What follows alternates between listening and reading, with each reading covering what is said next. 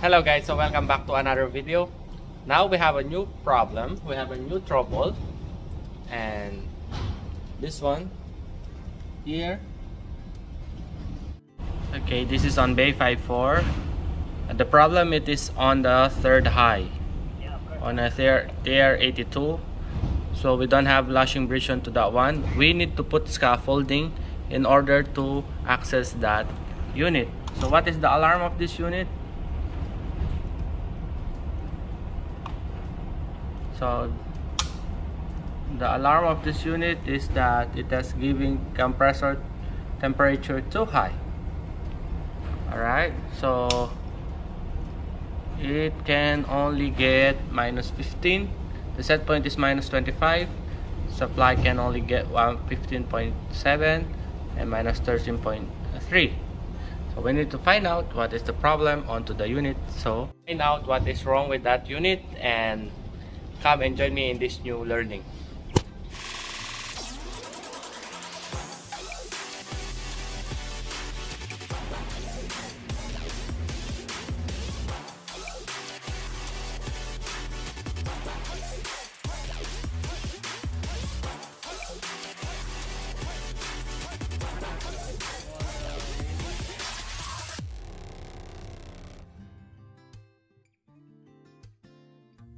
So before we can proceed to the troubleshooting, we need to do the staging, and in order to do that, the crew needs to remove these lashing bars.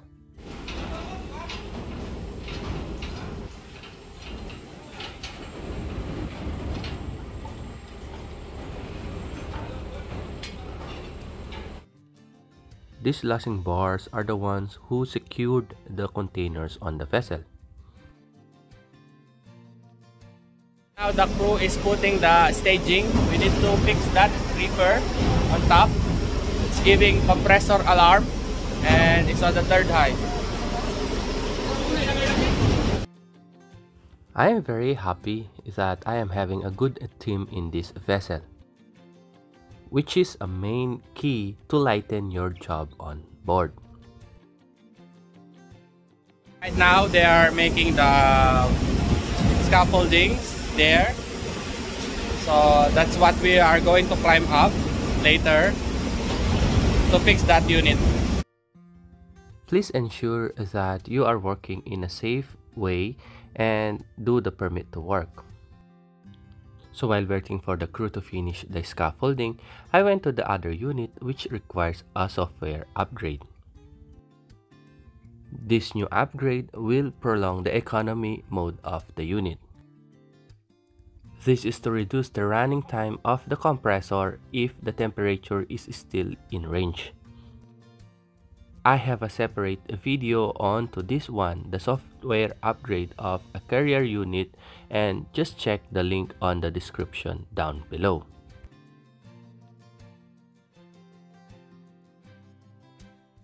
After that, I went to a Daikin unit which is giving a low suction pressure.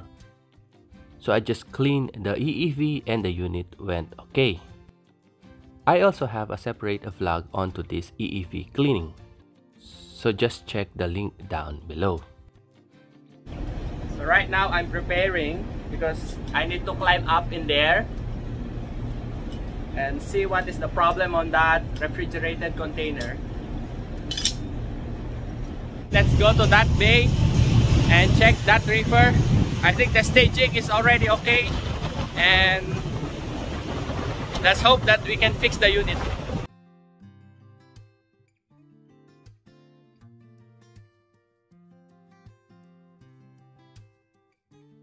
So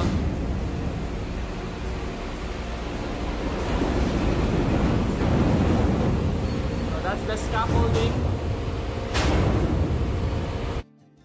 Again, safety is our #1 priority, as the height of this one is like a 3-story building. And the ship is running during this troubleshooting. So the first thing I did is to check the discharge temperature and pressure.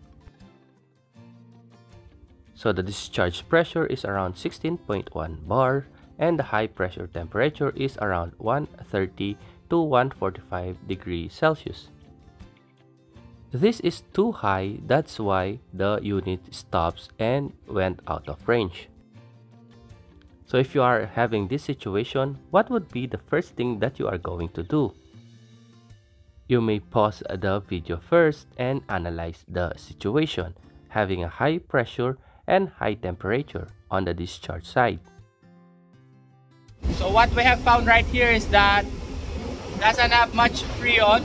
So the compressor, the temperature of the compressor goes high, and that's why we are having this alarm. It goes around 130 to 150. So what I'm going to do is I will charge refrigerant, and then let's see if it can pull down the discharge side of the compressor, and then we will see if we can reset the alarm, and let's try to run it after. So checking the side glass, I am having a low level of freon. So we're having a 16.1 bar pressure onto the discharge side, but we're having a low level freon on the side glass. So the first thing I did is to connect a manifold and compare the local manifold gauge and to our controller gauge. This is to ensure that we're having really around 16.1 bar pressure, because we cannot remove the chances of having a controller problem of giving wrong information regarding our discharge pressure.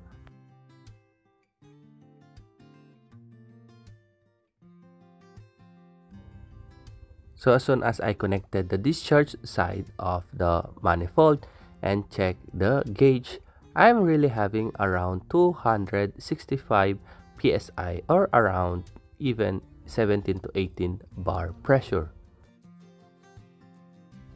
So having a high discharge pressure and a low freon level onto the side glass, it only means that we have air on the system.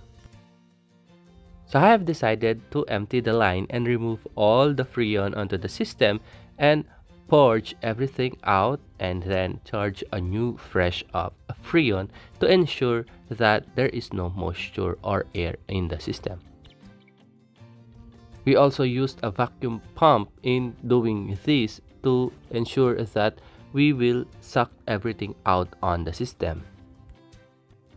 Unfortunately, I was not able to record everything in this video, as it is really imperative to focus onto the safety while doing this job, and so I just narrate it in this way.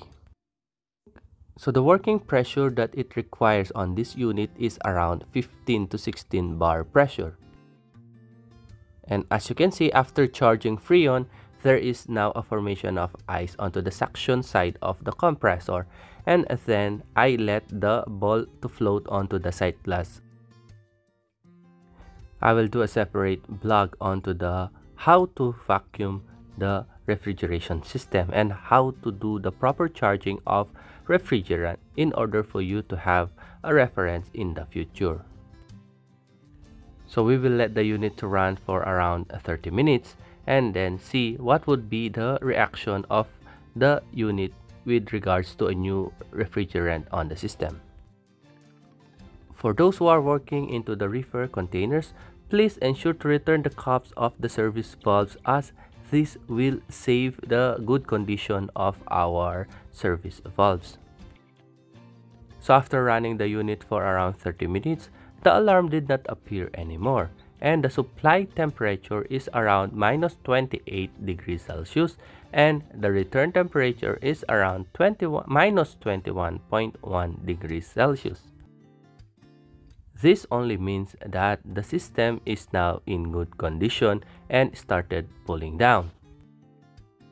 So this is your Lucky Jake, and see you on my next video.